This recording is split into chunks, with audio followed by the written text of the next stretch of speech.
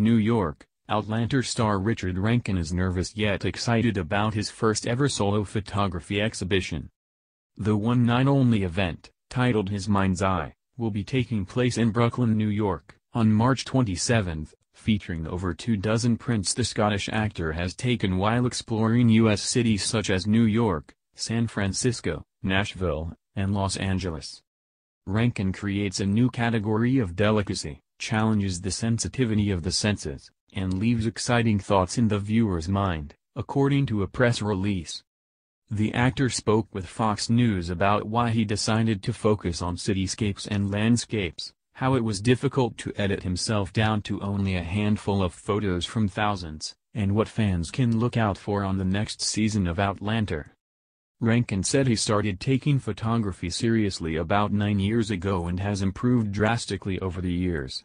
I thought it was really great taking pictures of all the buildings in New York and Chicago, but most of them were garbage, he joked.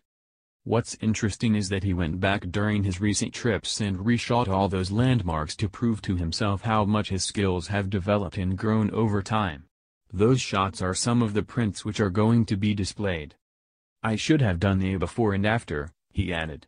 You can really take your time with landscape photography.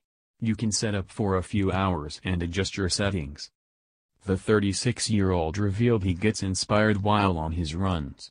He explained that he takes quick snaps of places on his phone and then will return later with his camera to settle in and really observe the area. Rankin's schedule is about to become pretty tight as he preps for shooting the 5th season of the drama series, Outlander, in Scotland.